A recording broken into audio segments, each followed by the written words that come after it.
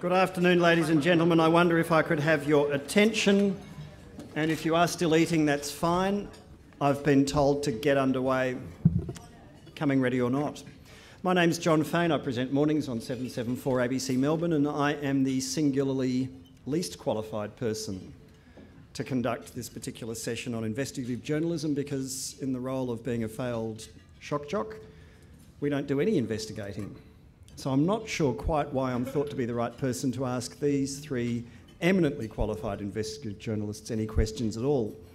But I'll do my best, and I'm sure you'll do even better when we get the chance to circulate the microphone and open it up for discussion here at the Melbourne Press Club. And thank you and congratulations to the Press Club Committee for having the courage to put some of these two hard basket questions on the agenda today. Is there a future? And what is that future for investigative journalism? And we've called on three gold medalists to answer those questions. And the format's very simple. They'll speak for a few minutes each. I'll ask them some questions and then we'll throw it open for what I'm sure will be a collaborative learning experience.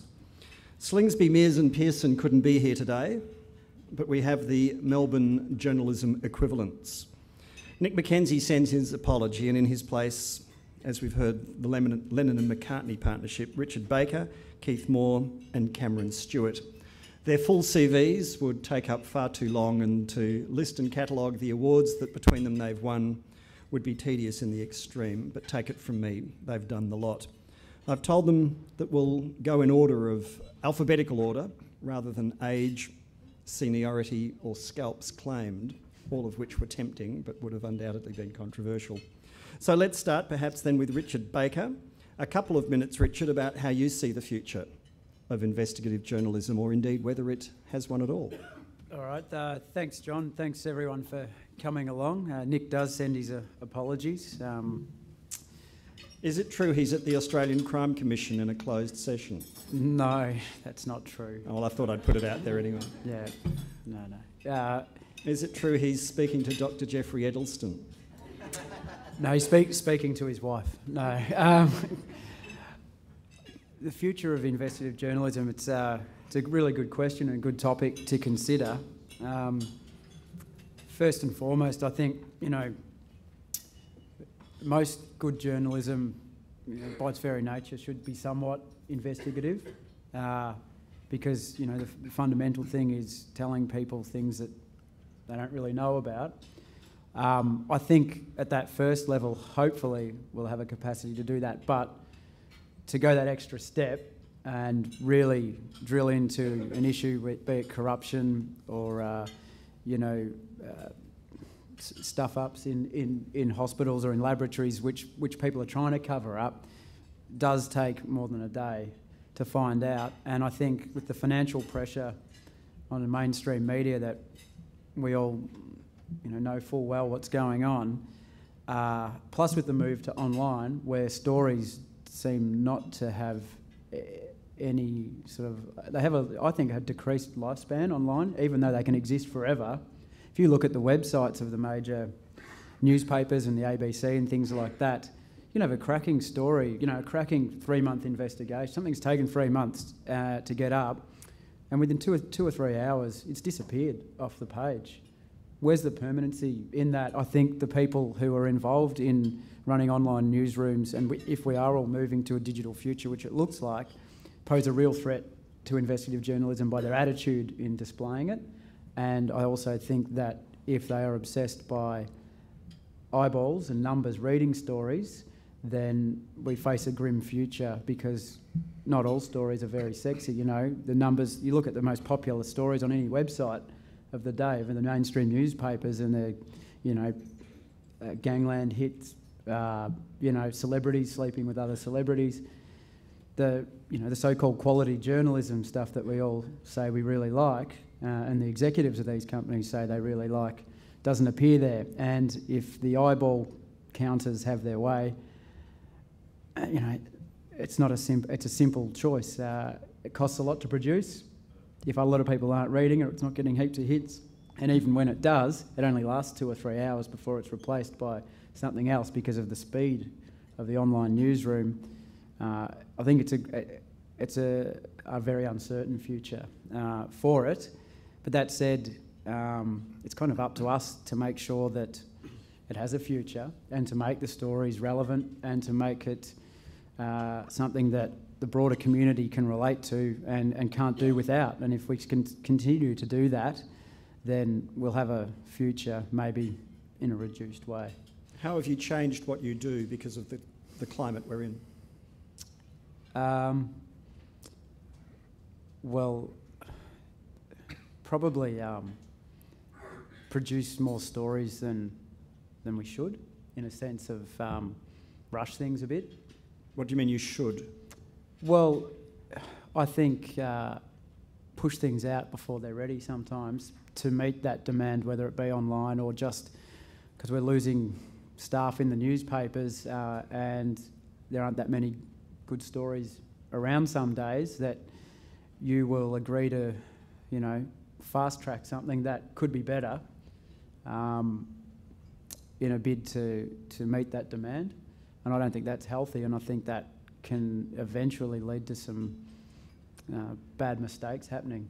So stories are published half-baked? No, not half-baked, but not as good as they could be. Before they're ready, before you've gone the full mile with it. If I was your editor, I'd say, well, that's just vanity.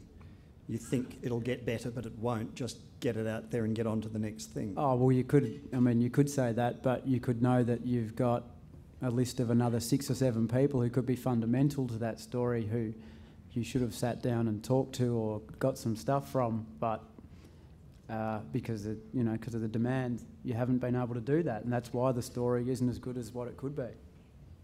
All right, let's keep moving through. Keith Moor, in what way has things changed over your distinguished career? Look, as the obvious old fart on the panel, other than yourself, John, who just about qualifies, and I think I've got a few years on. I'm leaving now. I guess I could be expected to say that, you know, newspapers rule and the internet sucks. With apologies to Monty Python, something along the lines of young people today don't know they're born. In my day, Chief of Staff used to make us lick the newsroom clean of ash and cigarette butts before we filed 79 stories through the two-way radio and then had to go home and sleep in shoebox in the middle of the road. But the truth, luxury, young people today really don't know they're born. But the truth is, I'm actually very positive about the future of both investigative journalism, and investigative reporting is not a term I particularly like. Like Richard, I think all reporters are investigative reporters simply by what they do. I guess the difference is a few of us get to do things properly, not quickly, is the term I keep referring to, and we seem to have a different setup to the age, and I'm sure Richard and Mark will tell me if I'm wrong, but obviously you and Nick have got a very good rapport and you work very closely together. But we actually don't have a dedicated investigative team. We decided years ago when I became Insight editor to more go for the horses for courses, in that there's a few senior people on staff, me included, that basically don't answer to the Chief of Staff. We're given the time to do things properly. And just a quick tip from an old, don't even tell them about it until you're ready and it's completed. I mean, that's the trick, is the minute you tell the Chief of Staff or the editor, they want it the next day. We got too many editors, that's the problem. The trick is to say, I'm not the only one. We have a number of people that do that. Andrew Rule obviously is the one that we inherited from the age, who has done some great stuff on thalidomide. Ruth Lambert's done some great stuff on the CFA. Jeff Wilkinson. Sorry to interrupt your flow. Did you say inherited from the age? We did inherit, yes. We were very glad to get him too. It's not how I heard it described, but there you go. Do keep going. Well, we've got him anyway, and very glad to have him. And he is amongst the group of people that are given the freedom to do things properly, not quickly. But we also, under the horses for courses rule, if the editor wants us to have a good hard look at the hospital waiting list system, for example, then we would put together what police now do, and that is a specific task force just to do that one topic. When David Hicks was arrested, we put a task force together. When Threadbow happened, and those journalists come together, and you'd usually have a cadet, because it's obviously very important that the younger people get a chance to do more than churn out 2 picture stories and a brief a day. And you'd have your medical reporter, and you might have a me or a Wilkie or an Andrew Rule or a Ruth Lombard or Peter Mickleby working with you. And we've found that works better than having a permanent team whose job it is to keep coming up with investigative stories, because some of the best stories aren't necessarily 3- and 4-part massive series. It's a one-day wonder. Like Jeff Wilkinson's story about Julian Knight the other day, you know, had the whole town talking. Probably didn't take him that long to get together, but he had the sources to be able to get that. So I guess that's where I see the difference, and I see the digital revolution as only adding to that, particularly as we've already started charging people for content on the website. People ain't going to pay for what Julia Gillard said in Parliament and the opposition said afterwards, or what physically happened in court, or that the cops have just arrested somebody, because everybody's got that. The ABC will. But what we'd like to think people will pay for is your honest-to-goodness scoops and your honest-to-goodness three-part series and your opinion writers. And I don't see any lessening in my bosses, from Rupert downwards to my new editor Damon, not still thinking that content is king, in that that's what people will pay for. And I actually think that's good news for old hacks like me, as well as the new up-and-coming ones. Alrighty, let's move on. And Cameron Stewart, to what extent is the internal culture of a newspaper part of a commitment to investigative journalism? Oh, I think it's enormously important. And in fact, if you see across all these three newspapers here, the exclusive tag is being used more and more and more. I mean, some argue it's being cheapened because it's been put on stories that perhaps weren't tagged some years ago. But the editors, I mean, the plus side of what Keith's saying is absolutely true, that the editors of all newspapers, indeed television stations, radio as well, just value exclusives much more than they ever did before, because they're trying to lift above the mark, they're trying to be competitive. And so from that area, the investigative journalism is great because there's such a massive demand for it. I think it's more than ever before to demand. But I'm a bit more pessimistic than Keith in some ways, because I think that, I mean, that's a terrific incentive, but you still need resources put into it. And because of the financial difficulties that papers are having, even TV stations to an extent, I think you are finding a lot less. The main thing, it's not so much less resources, because the more senior reporters are still, like us, for example, are still given the freedom, which is fantastic. But I think that the time that we used to have to do things is changing. I mean, Richard alluded to that too. They're very naturally enough, editors want to get things out quickly. I think that's a concern. I think the obstacles to doing it are larger than they were. There's a lot more PR people, corporate affairs, spin doctors, advisors. Many of faces here I recognise actually as trying to be our obstacles today. And that's entirely... And welcome to you all, yes. Yeah, welcome to you all. Entirely legitimate, but I think there's a lot of challenges that do concern me on the investment front to investigative journalism.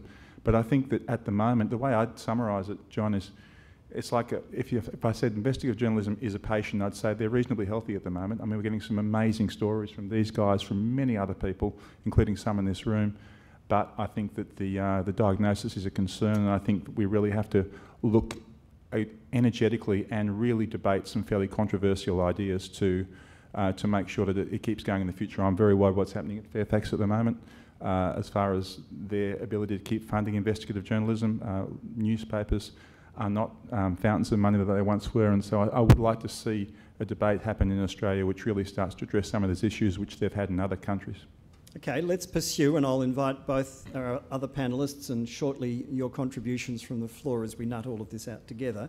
But just sticking with you for a moment, Cameron, the issue that concerns me greatly is whether or not in the current climate the newspaper, and we've got three newspaper journalists here, the newspaper is still going to be the place where a story is broken, and if it's not, then what happens to it? Now, it might be that given three newspaper people are on the panel, this is a selective sample of possible answers, but what happens when you're told, as you now are at Fairfax and as we're told at the ABC, if it's to be published first online and then developed further for the paper, you lose the immediacy of the newspaper as the first outlet. You do, and I think there's a great deal of contradictions and uncertainty here, because while the mantra in lots of ways is get it out first on the net, I think editors still generally like to keep it for the print publication, because as you would know well, John, that starts a whole series of talkbacks that morning on radio, on television. It really starts the whole process, and that way newspapers keep control of the agenda, and that's what they want to do. And so I think they're really, newspaper editors are talk the talk about putting things online instantly, and certainly where there's things that won't last till the next day, then that's a given. But they generally like to hold back big splashes, big investigative pieces. I don't think I can recall any of your guys' pieces being put online, which wouldn't have held for the next day. So are you confident that will continue into the future? I'm confident it'll continue for until the economics change, yes. And when do the economics change? When do the lines cross? I saw there was a very interesting one in the Fin Review today between eyeballs online and eyeballs on page, and the gap is narrowing. Yeah, and also what people look at on the net is different to online, as Richard alluded to. I mean, you can do a huge investigation, and probably like your fantastic security investigation, for example, I bet you that ranked about 10th on readership at The Age compared to a whole bunch of other stuff. So Kim Kardashian, for instance. And the thing is, the editors they brand investigative journalism, and this is one of the more optimistic things. They really brand it. I mean, you know, the papers brand people who break stories, and that's a good sign. They want that. So I guess that's the optimistic side of it. All right, Keith?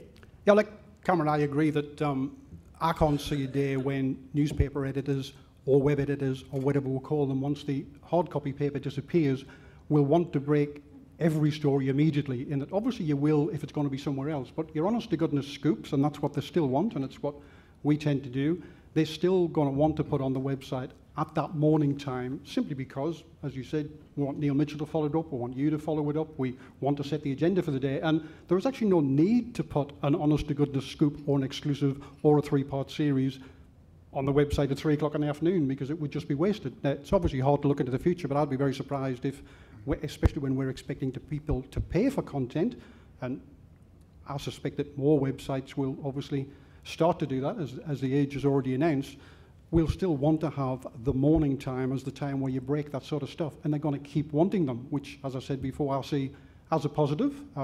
We obviously going through a very difficult time at both Fairfax and News, and there will be redundancies, forced and otherwise, but I still think that there is a commitment, certainly at News. There are some announcements being made within News Limited today on a whole swag of new national appointments where people will have specific rounds, and their job will be to know those rounds really, really well and break them. And I certainly can see that continuing, whether it be on print or whether it be digitally. And as a journalist, whilst I'm wedded to print simply because I've grown up with it, I honestly don't care where people read what I write, whether it be on an iPad, an iPhone, or whatever's around the corner, as long as they still want to read it, and my bosses still want to give people like me the time to do it properly, not quickly.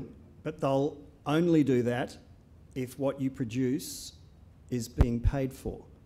Yes, and people have been prepared to pay their $1.20 or whatever it is for the paper for a heck of a long time, and it's just, sadly, we've been giving it away for 15 years on the website. That was a mistake from the start, but you know, the younger generation are quite happy to pay 99 cents for the latest app, and they do it quickly, and it's nice and easy. We're still at that embryonic stage where only the Herald Sun is charging it, and we are the first mass market newspaper in the world and how's to it attempt going, this, in that it's a lot harder to get a Boilermaker subscribe to the Herald Sun than it is a chief executive to go to the Australian or the Fin Review, because their secretary does it anyway and they get it on expenses.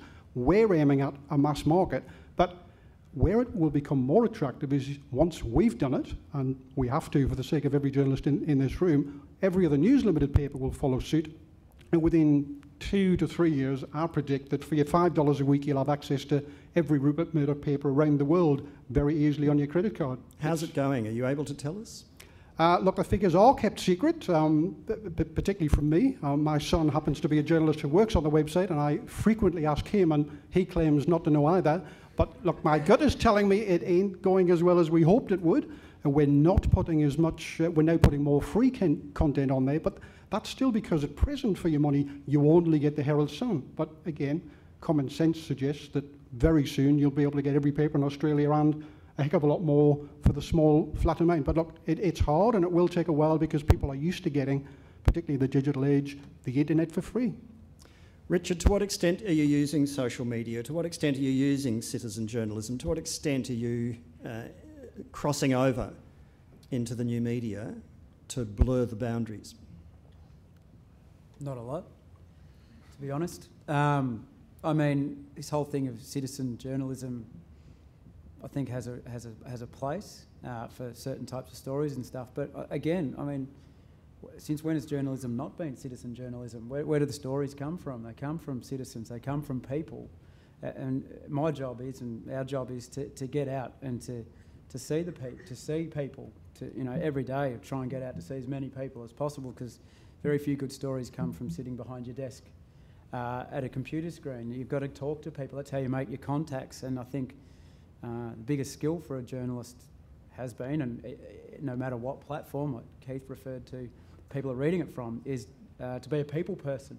And I think that, this thing of citizen journalism, I mean, you can see the new technology and the ability for, non-professional journalists to report news is fantastic when there's, a big event like the upheaval in the Middle East and things like that really saw Twitter come into its own as a news forum. And I think it's great for breaking things like that. But for people like me, I think it would be great to have more interaction with our readers and things like that too.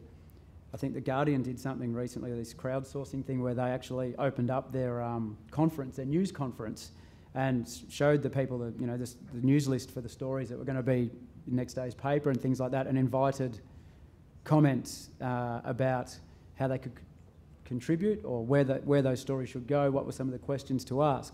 And I reckon that's a really novel thing to do and something that could be really useful. But yeah, answering honestly, no, and perhaps this is going to put me in a bad light with the way we're moving and stuff, but I don't use social media that much, other than, Facebook's a great place to find photos of people and to find out stuff.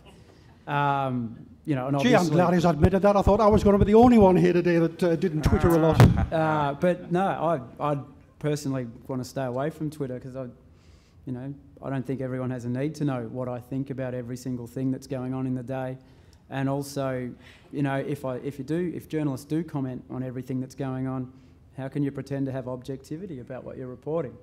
Also, John, could I just interrupt there? I think it's really handy. The digital age is fantastic for investigative journalism in the sense that you can go. The web is amazing. It's getting bigger and bigger in every way. Twitter, Facebook, you can go into all those things and just treat it like a candy shop. Pick and choose and do this and that. But in of itself, it's actually incredibly unreliable. It's often quite wrong. I mean, Richard mentioned Middle East upheavals. I mean, if you believe Twitter and Facebook during the Egyptian upheavals, you would have assumed that democracy was going to take over Egypt. Well, quite the contrary. It was the old hands in the Middle East who really picked the way that was going to go, rather than social media. So I think you just got to be very wary of it. I think it's a great tool to pluck things from, but it's, you've got to be wary. I think in an investigative sense, not a huge amount of really good investigative stories do come from that, except of course from literally citizen journalists in Syria, for example, with iPhones. Just briefly, I think one of the best things about the social media is it enables the reporter to have much more contact with the reader, in that in the old days you'd ring the chief of staff, the secretary wouldn't put you through and you'd never hear anything about it, whereas now, because your email address appears at the end of most stories and people can get you on Twitter or Facebook, I've certainly found that you've written something that you're pretty proud of, and then you come into work the next morning and there's 3 or 4 emails, and you've had other responses via social media saying, look, that was a great story, but did you know about this? And it'll be somebody that wants to tell you more about what you've written, and sometimes the follow-ups are better than the original story. And to me, I'm now far more engaged with my readers than I was 10 or 15 years ago. Sounds like working in talkback almost for a moment. A couple of other things, and we'll open up to your contributions from the floor. And we've got a couple of roving microphones around the room. And when you ask a question, and that's a question, we don't mind short speeches. No, we don't want short speeches, nor do we want poetry. Just a question, and if you could introduce yourself first, that would be great. And ideally also a question to one of the panel rather than everyone on the panel would be even better, and I'll call for those in just a moment. But the other issue in all of this is whether or not, in fact, the audience are leaving us, or the readers are leaving us behind. Whether, in fact, they're just going right past traditional media, and all we're now doing is trying to play catch up. And, in fact, there are things happening in the community that we as gatekeepers are no longer in charge of. Is that a concern for any of you? Richard? Yeah, it's probably true to a point. I think things are happening in communities. People can organise themselves without, you want to have a protest, or you want to have a meeting or a community meeting somewhere.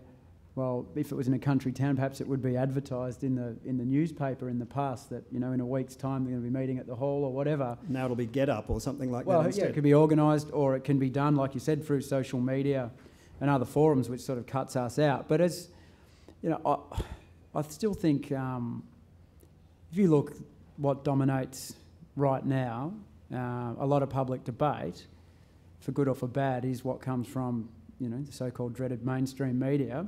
And you have a lot of offshoot sites like on the internet, and you've got crikeys and different things like that which play a really good role. But a lot of the things that they often talk about are still what the mainstream media is doing or what's being covered in there, but they may have a different take or a critique of that. And then you've got websites like The Conversation that the conglomerated universities are putting together, Yeah, which is a straight rival for what traditionally the newspapers would have done.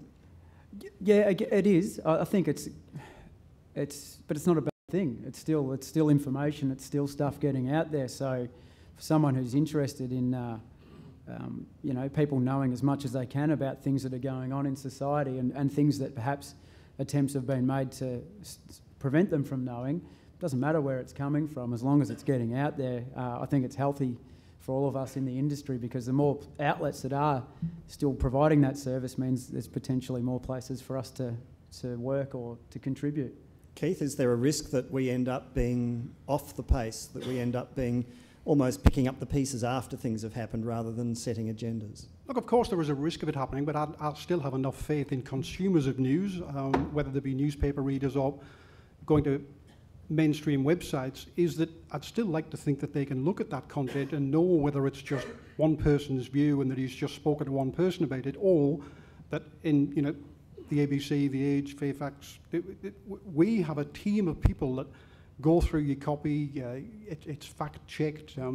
Whilst obviously we occasionally do make mistakes, I'd like to think that everything that's on our website and the Fairfax website has been pretty thoroughly checked, and you can be pretty sure that it's true, whereas there's a heck of a lot out there on blogs and not as well-resourced news websites that I'd like to think readers can look at it and make their own mind up, and I still think there's a strong future for big news organisations as well as small ones.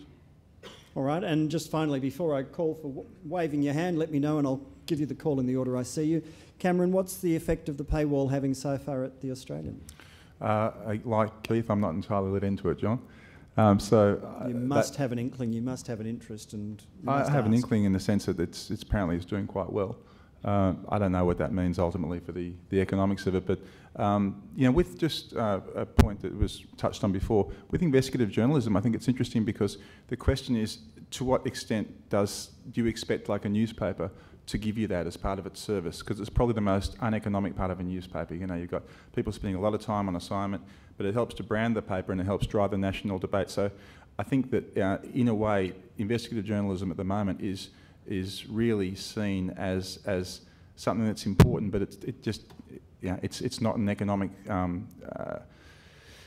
proposition really at a time when newspaper revenues are falling. So I just think it's going to be interesting to see how that blends in as newspapers come under more pressure. All right, well, we're certainly at a critical time, maybe even a tipping point. Cindy. John, this question probably is best for Richard Baker because he touched on this at the start of his talk. Do you think investigative journalism is more suited to print than digital, on the basis that investigative reports are often very lengthy, they're often serialised and they'll be on a daily basis, and that I think the theory is that frequently with internet and digital consumption, people read them very differently. Their eye goes across the, not the page, but the screen. Do you have a view on that? Yeah, I do, Cindy. I think investigative journalism's best hope for presentation and engagement with readers in the future is through your tablet, like your iPad or whatever. I think with that, people can sit down and make a conscious choice, right? I've got this, 2,500 word piece, and I've got these photos and perhaps some takeouts of a video interview with some of the stars or the subjects of the piece, people contributing towards it.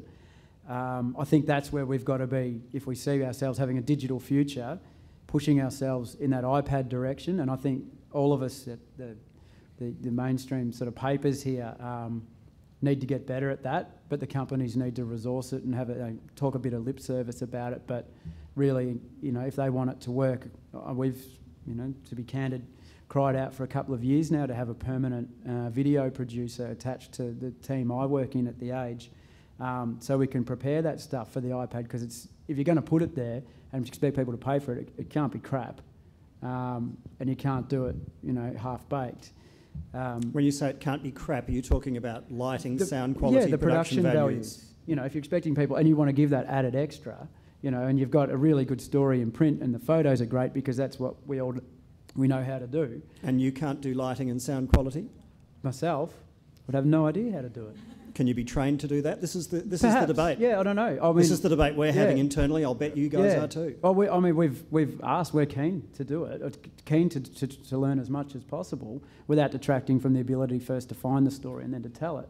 But I think if you're looking at internet-only, Cindy, like news websites, I think that is a lot more difficult for long-form investigative journalism to be loved. Cameron, are you prepared to light and mic someone as you film them, as you interview them, for an investigative piece for several platforms simultaneously? Yeah, it's already happening. I mean, we have,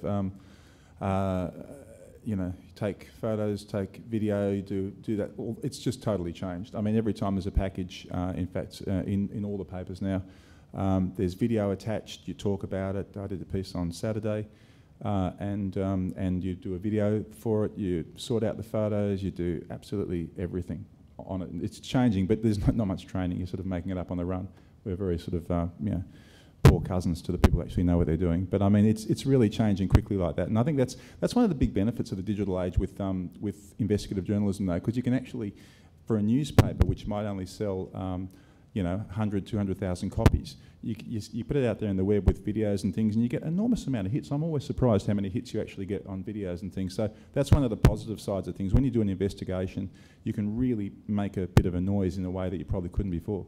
Keith, you prepared at this stage in your career to learn how to film someone while you interview them? Yes, look, and again, it's already happened. It's nearly 6 years ago now since I did my first, and it was the Benbrica terrorism stuff. I did a massive piece for the paper. It was about 16 pages in the paper, but I spent just as much time pulling together an 8-minute video that included, surveillance footage that police gave me. It had stuff outside court. It had stand-up interviews. It had shots of Benbrica, and that was 6 and 7 years ago now, and I've done a lot since. I mean, the latest one was the Dennis Tanner interview. There was a new book coming out, and I interviewed Dennis on camera in our studio, which is, very high quality. And because it was exclusive until you got them, a few days later, the TVs were actually forced to follow that up and actually used our footage and, contacted us, and we got credit for it. And basically, certainly for the last 6 or 7 years, every story I do, I'm thinking video, and I'm thinking what else I can do. And it's where the website is wonderful, because it has so much more space, in that there are two things that are significant about this week. It's Mockbell's birthday today, and we have a massive Mockbell multimedia that Alyssa Hunt and various others and myself have contributed to, that if you want to, you can just, everything you ever wanted to know about Mockbell, but more importantly, Julian Knight. It's actually 25 years, would you believe, and Jeff Wilkins and I were both around at the time. There's some in the newspaper, 2 small news stories, but if you go to our website today, there is big piece from Jeff, big piece from me, original documents that I got from Julian Knight when I interviewed him in Pentridge. It couldn't have done that in the newspaper. It adds a lot more to everything you do. Okay, over there. Helen Westerman from the Conversation website. And John, I just wanted to pick up on a point about what you mentioned about the Conversation and what we do. And I would probably just argue that we don't see ourselves as competitive. We see ourselves as complementary. But I was interested in your comments about online and the way that you work in with that medium, and wondering what your thoughts were, perhaps Keith, on the ProPublica model, the US investigative site, and so looking at investigative journalism that originates from digital, not from the newspaper. Look, we're not there yet. We do it as certainly our main aim is still writing for the newspaper. It is still, sell 500,000 a day and have 1.3 million readers, whereas the website doesn't. So look, certainly our priority is to do it initially for the newspaper with add-ons for the website. of course that will change, but look, I think we are still a long way behind the papers in America that have been doing this a lot longer than we have. But also the newspaper industry in the US is in much more dire straits than we are. I mean, at present we haven't been forced to go that route because, you know, our newspaper's still profitable. Not sure yours is, but, you know. But yeah, we're still doing okay, thank you. Can I just add to that, John? I think that Australia is absolutely a long way behind the US in that sort of model. I mean, I think it's really interesting that the conversation, crikey, a whole lot of online entities, which I think is really encouraging, but I think that there's a long way to go before these sort of websites in Australia become mature enough to be breaking big investigative stories, as we've seen in the United States, for example. So it's a real work in progress, but I think it's still a long way behind at this point in time. All right, more questions over here, Dave. Thanks, John. It's David. I'll try and go left, right, okay? David Polton from Herald Sun. If I could direct my question to Cameron. Cameron, you mentioned before about exclusives, and you said that perhaps the concept was overused. I wondered if you could care to comment on the way in which we perhaps are seeing more and more that investigative stories, and you mentioned Security as one of them, that they tend to be owned by one paper or the other, or one outlet or the other.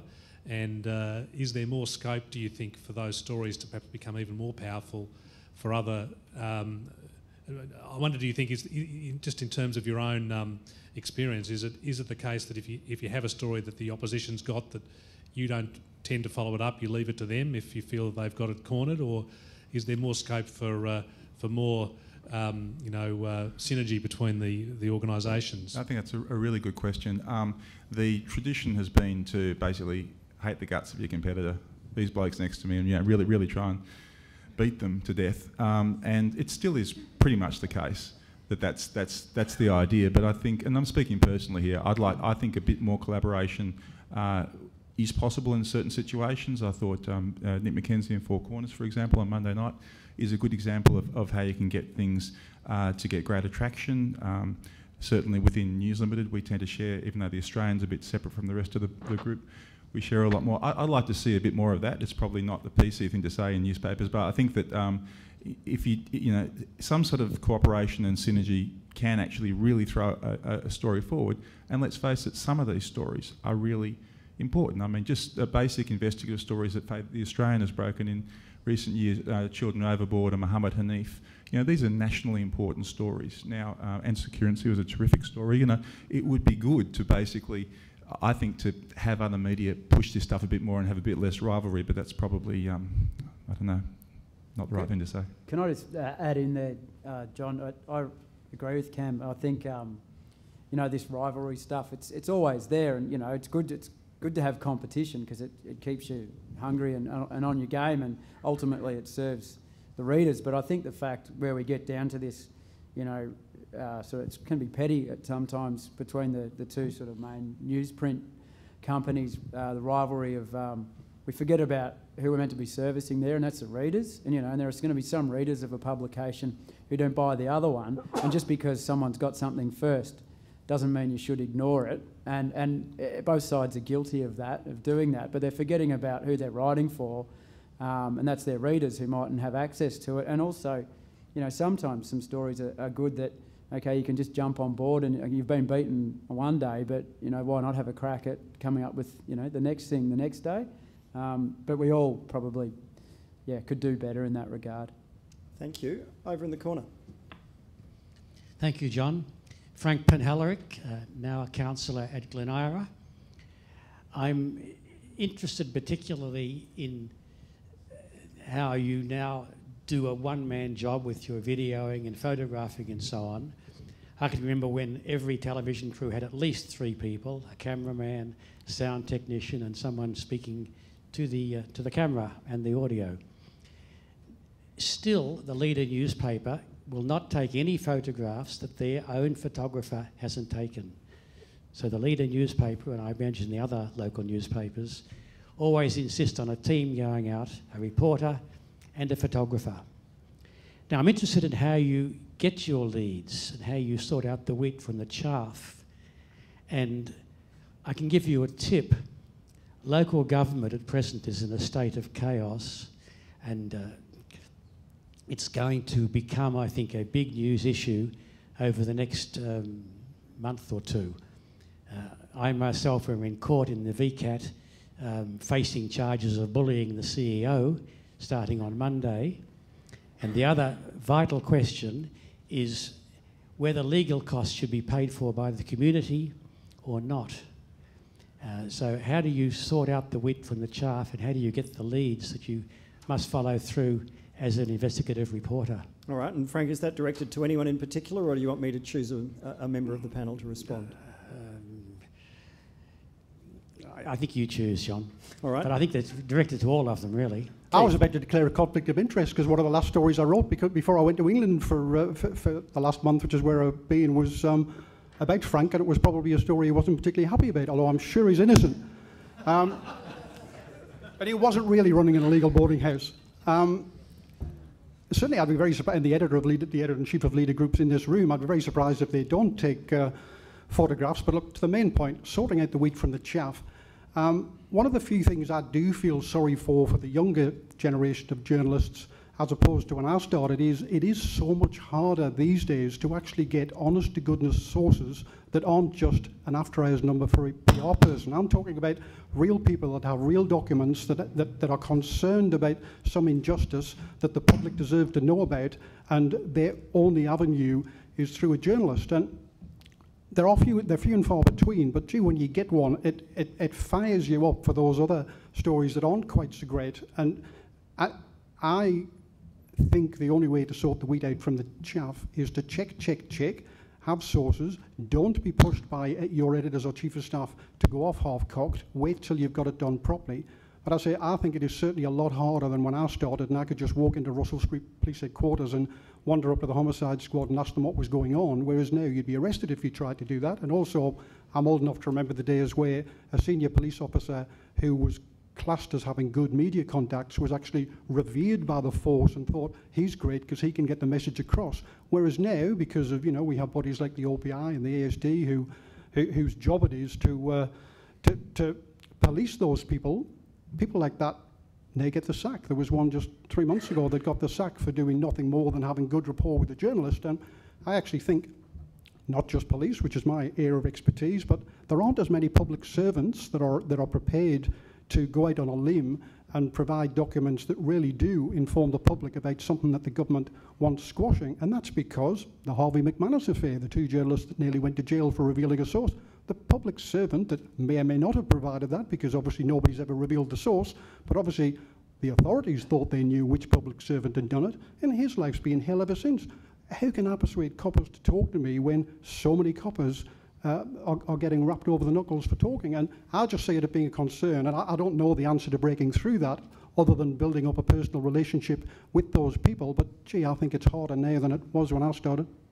That's a really good point. I think it's hard too with the ability of organisations and things to monitor electronic communications and even monitor where a person is by their phone and things like that, that your ability to protect a whistleblower or a source who's doing something that's demonstrably in the public interest yet will not please their bosses if they're in a government agency or something like that, it's very, very difficult and quite hostile, and it's something that I don't think any of us have got the answers to, but we need to try and find it. And that also can limit your ability to get the story out, but also the length of time it takes, which is something I touched upon at the start.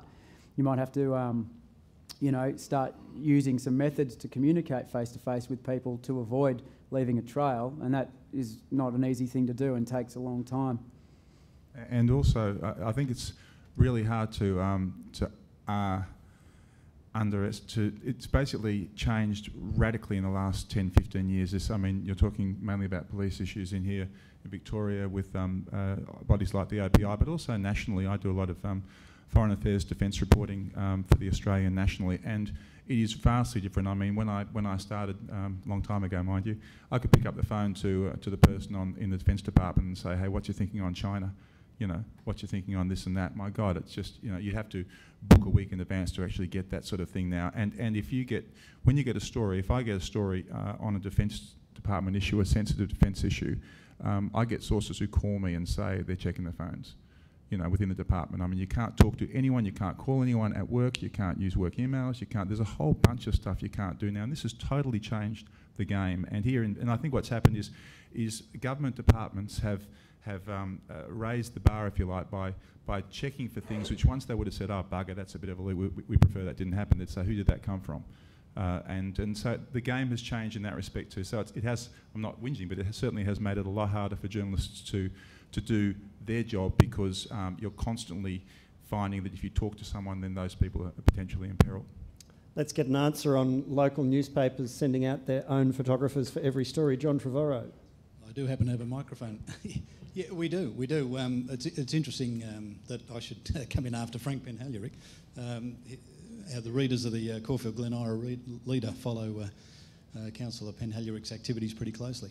No, we do send out our own teams. We've got 150 odd journalists. That's right across the whole of Leader. But yeah, busy crew, and we do send out our own people. Absolutely. But look, I've got a question, which is why I got the microphone.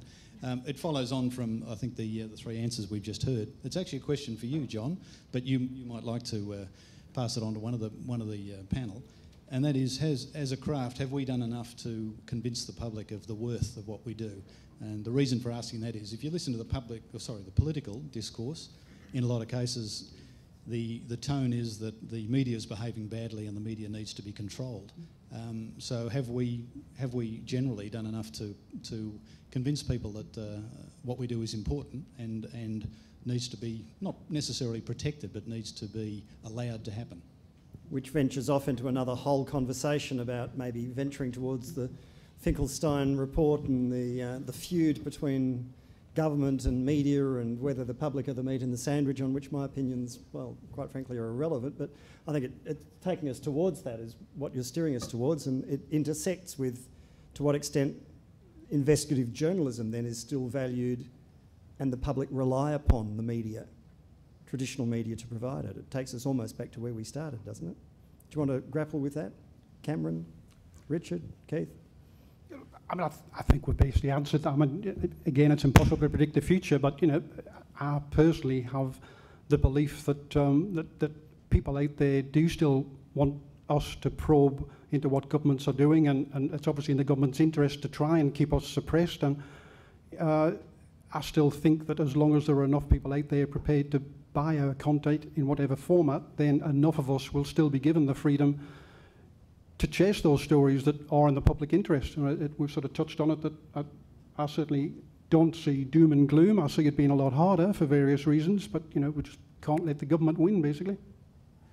My view on that is, you know, yeah, I agree a lot with what Keith says, but there's a fundamental issue here whereby we do hear a lot of criticism from a lot of places that the media is no good anymore, and, you know, we're all focused on, you know, Stephanie Rice tweeting a picture of herself, or just pretty shallow stuff. Yet, if you look, like I referred to at the start, at the most read stuff on all the news websites across the country, what's hitting the top? So surely some of those people who are having a crack at the media for not doing their job properly are the same people who are consuming the stories that we're getting criticised for producing. And I actually think, you know, Australian public, a lot of them have to have a look at their own tastes and attitudes in terms of the media reflects what the public might want a lot of the time. Online doesn't have to be dumbed down, though, does it, is the point? No, it doesn't have to. But it can be complementary.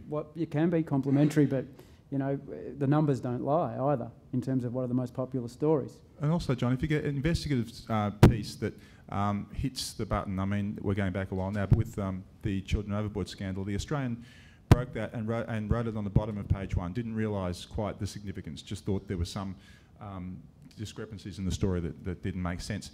It just ballooned and ballooned and ballooned, became a national issue, became almost, you know, was a huge election issue. So once you get the right sort of, once you break a really good story, the rest of it just follows. Mm-hmm. But the question of whether or not the public are feeling well served in the digital era, I'll put to you each as final remarks, because we're running out of time. I'll put to you that this is early days. This is the very beginning of the digital journalism era. And as the technology matures, as it progresses, the challenge will be to avoid the pitfalls that we've identified today. What we're seeing now are all the negatives. We're not yet exploring the positives. It is the biggest change that I've seen in journalism since, you know, we went from typewriters to computers, which again, I'm old enough to remember. But basically since then, there hasn't really been a massive change in the way we do what we do. And, you know, the last 12 months, the last 6 months in particular, and the 6 months to come are going to be incredibly testing, both for us as individual journalists, but also for our bosses as to how to continue to make what we do profitable. And obviously, the main problem is lack of advertisers, the old rivers of gold that we know about, that, you know, 10 years ago, if you wanted to buy a car or a house, you went to the Age on a Wednesday and a Saturday and you read the 3 lines and you went and looked at it. Now you go to a computer and have a visual tour of the house. And obviously that has affected, that's affecting newspapers and it's affecting journalism. What we have to do is just find another way of making people pay for what we do. Yeah, for all the pessimism, actually, you know, just from a pure journalism and storytelling perspective, the move to digital is quite exciting if we get it right, because it's an opportunity to reach so many people at any given point of the day. I mean, you only have to look on the train, everyone's staring at their phone or at their iPad, whereas 5-10 years ago they would have been reading a paper or doing something else. So the opportunity's there. We know people are looking. We've just got to learn, I suppose, how to tell our stories right for that format. And I think you know, healthy journalism can continue. Cameron? I agree. I think the profession, as far as investigative journalism, is at a sort of historic crossroads now, but I really think that in the end, you tell the story, you tell it well, you tell people things that officials don't want you to hear, and, you know, that's really in the national interest, so it's just got to keep going, and I think if you keep telling it well, it will keep going, but the mystery is exactly how it happens, but I think it's absolutely vitally important that it just keep going. Well, what would happen if we reconvened the exact same group in exactly the same place 2 years, 5 years from now, and what would the conversation be then? What technologies would have emerged and what applications of them might we by then have even got used to? It's been fascinating to pick your brains today. Thank you very much for being so generous with your time.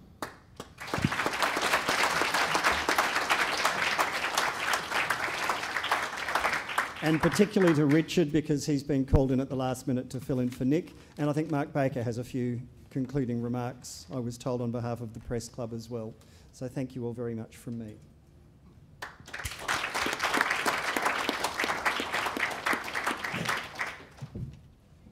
Not particularly, but thank you very much again to everyone who's participated today, and especially to Jon for coming across the river. Well done. And to our panellists, Cameron, Richard and Keith, thank you very much. I think it's been a most interesting discussion, and clearly this is a critical point for journalism generally, but and at the heart of that is the great importance of investigative reporting, and let's see what comes next. Thank you very much.